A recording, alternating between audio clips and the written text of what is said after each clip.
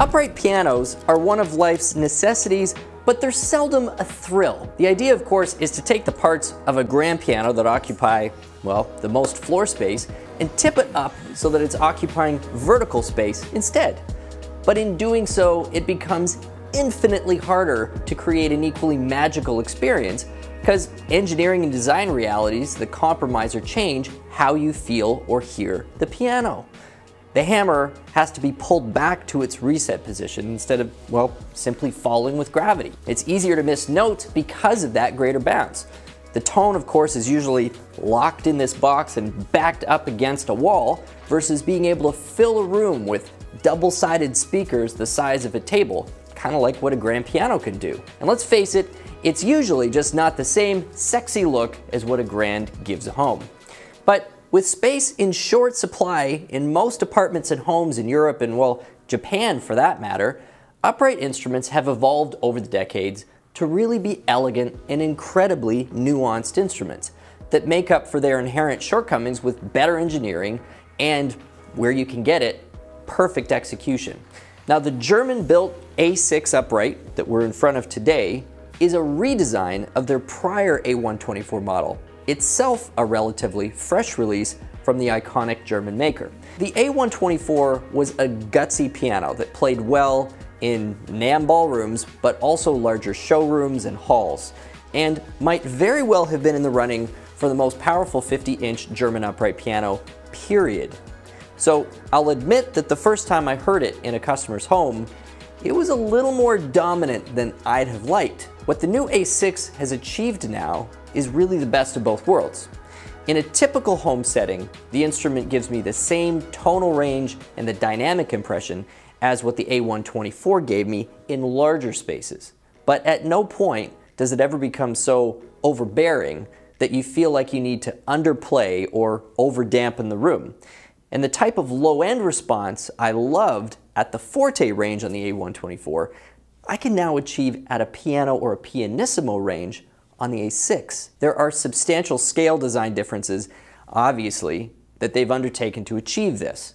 Longer and slightly higher tension bass strings seem to be delivering an even tighter and clearer low end, but without any compromise to the warmth and balance. The shape of the taper on the soundboard has also been redone, and so unsurprisingly, the bridge placement and its contour has had to be updated. The A6 action also feels slightly more grand-like than the A124 ever did to me, and the low volume control has also improved with almost a Kawai Millennium 3 type pianissimo range. The styling on the cabinet has been further modernized with a few new bevels, and they've dispensed with the dual cabinet styles that they had with the A124 for, I'm going to say, a less confusing lineup. So for those like me that loved the A124, do not look to the A6 to simply be more of the same with improved branding or cabinets. It's a very different beast. So let's get in front of this instrument for a few minutes and sample the goods of what we're talking about with that lower mid-range clarity, the improved lower dynamic responsiveness, and just the overall color that the A6 brings to the table.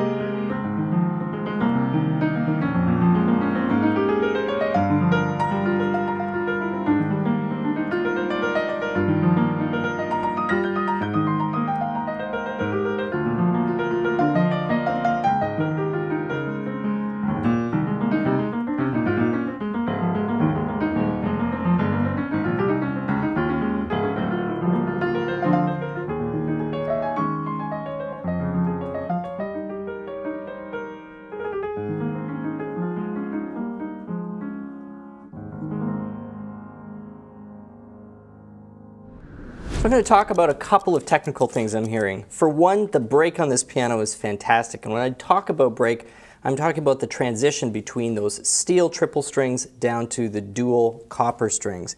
And this has a longer bass bridge than you normally find. It, in fact, transitions to the bass bridge at the D flat below middle C, which is a little higher, usually by 2 or 3 notes than what you typically find. And so the tonal change from the mid-range to the bass is minimized, and you don't get this weird 3 or 4 note section where there's a lot of uncontrolled overtones, which can often happen in shorter grand pianos. And even in better upright pianos, it's still not a guarantee that you're going to get this nice smooth transition. They've done this incredibly well.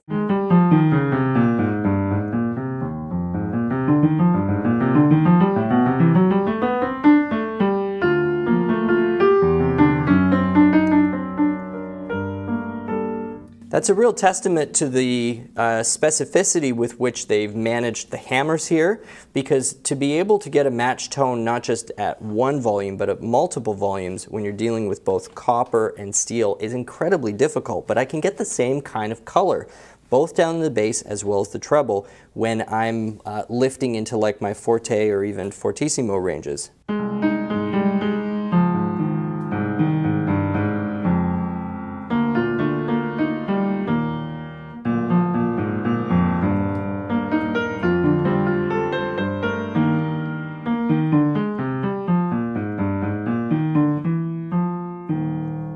You find a lot of melodies, for example, on piano don't often get written that cross that break because it's so ununified in terms of its tonal texture. So this is really cool to hear that. The other thing down in this lower end is that you've got definitely more clarity, as we talked about in the bass.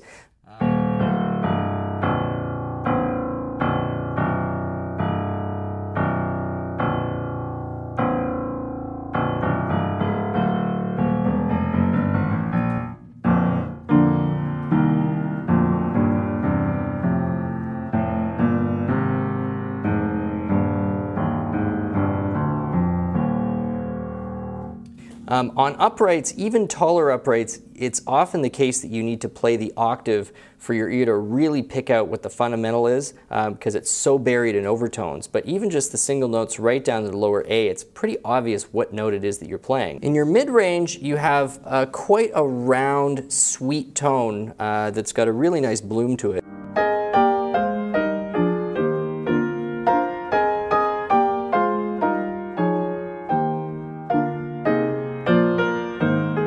That tonal profile is different than what you usually get on that bell-like treble out of a German piano.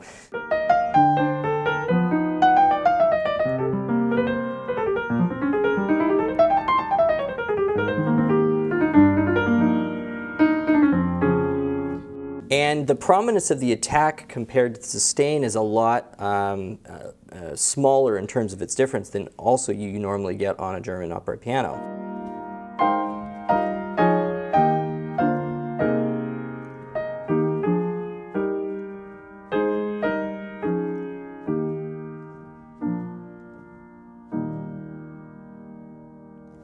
I don't hear as much of a difference between the A6 and the A124 when I get up into the treble here.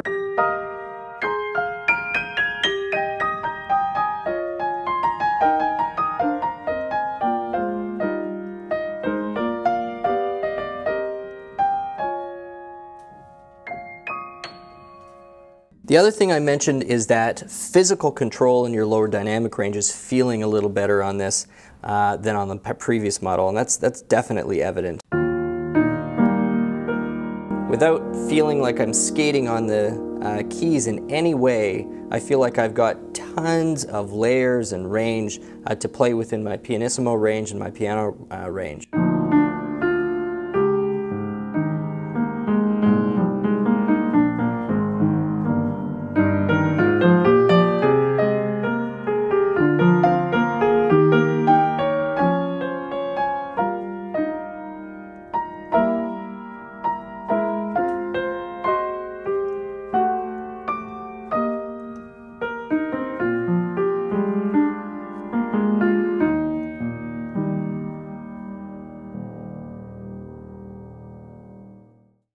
That's our deep dive into the sound of this A6 and really the results of those engineering changes that we've talked about.